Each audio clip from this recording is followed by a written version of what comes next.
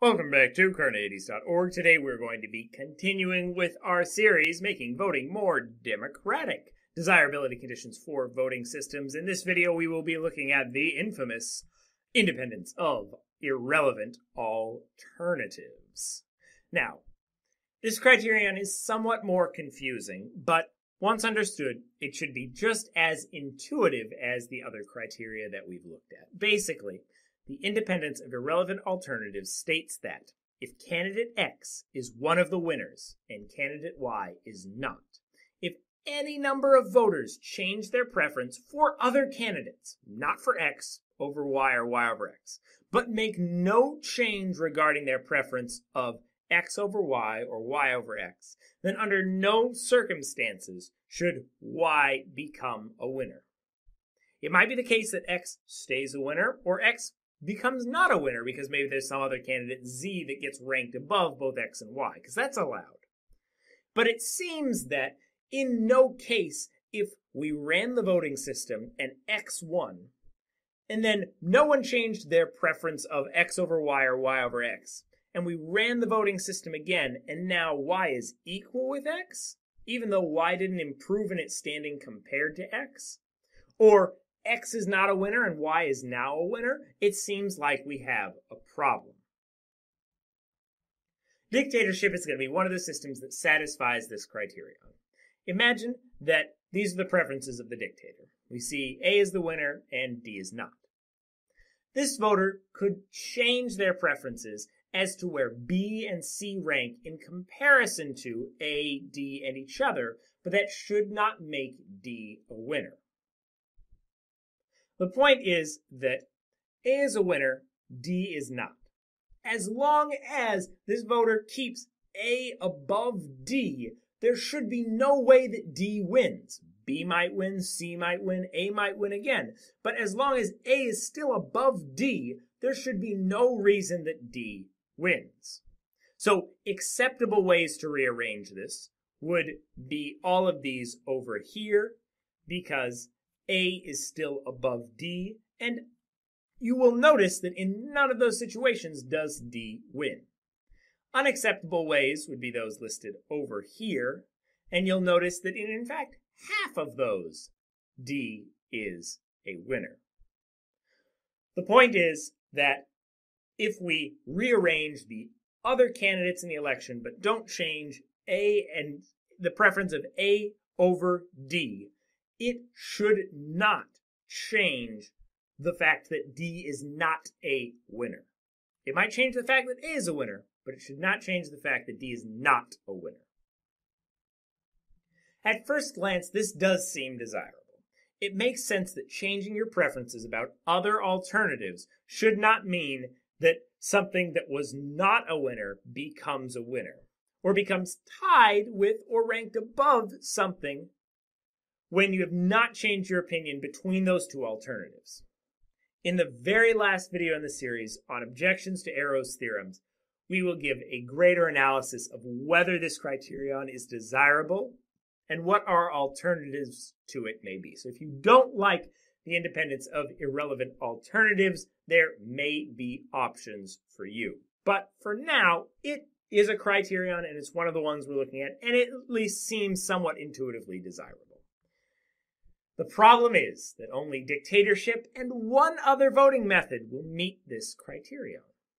Before I give you the example, I want you to try to figure out on your own which one of the other voting criteria, or voting systems rather, that we have looked at will fulfill this criterion.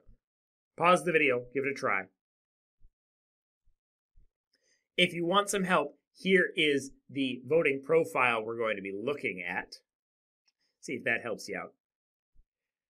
All right, well, hopefully you've either figured it out or given up. So let's get started. So this is the voting profile we're going to be looking at here.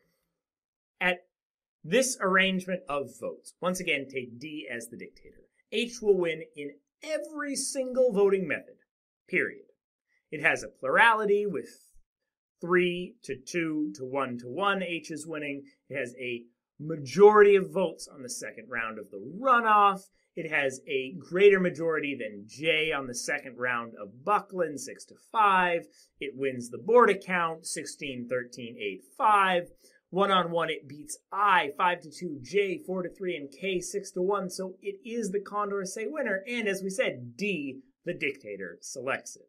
So based on all of these different methods, H is the winner. Now, according to the independence of irrelevant alternatives, if I pick two candidates, let's say H and J.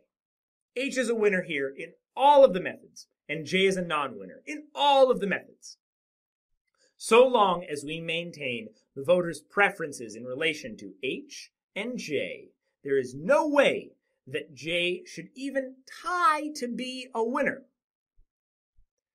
Note that voters A, B, C, and D prefer H to J, while voters E, F, and G prefer J to H. So for A, B, C, and D, I can't change it so that J is higher than H. And for E, F, and G, I can't change it so H is higher than J. But otherwise, I can change anything, because those other things that I'm doing are irrelevant to, or should be irrelevant to, J being a winner. Now, here's the realignment of the preferences. The preferences in relation to H and J have been kept the same. Note that A, B, C, and D still prefer H to J, and E, F, and G still prefer J to H. But the other options have been moved around. As you can see, for all of A, B, C, and D, H still outranks J, and for all of E, F, and G, J still beats H. But let's take a look at what each of these voting procedures selects. Now J wins first past the post, 3-2 to 2-0. So first past the post does not meet the independence of irrelevant alternatives. It also wins instant runoff. K is eliminated in the first round, and then H and I are eliminated on the second round because they're tied for 2 votes. It will take Buckland voting on the second round with a larger majority than H or I, 5-4. So none of these so far meet independence of irrelevant alternatives. The final numbers on the board account leave J ahead, winning 15-12 to 10-5. Yet the dictator will stand firm. Even though we could move J around for the dictator, as we noted before, H will still win for the dictator. And Condorcet no longer has a winner. But remember, when Condorcet doesn't declare a winner, that doesn't say that everyone's a winner. It says that no one is. And so a non-winner hasn't become a winner. J hasn't become a winner. And in fact, there's no way that J could be a winner in either of these methods. This means that they both pass the independence of irrelevant alternatives criterion. Try saying that 5 times fast. So, we will note that more than half of our systems do not pass the independence of irrelevant alternatives criterion.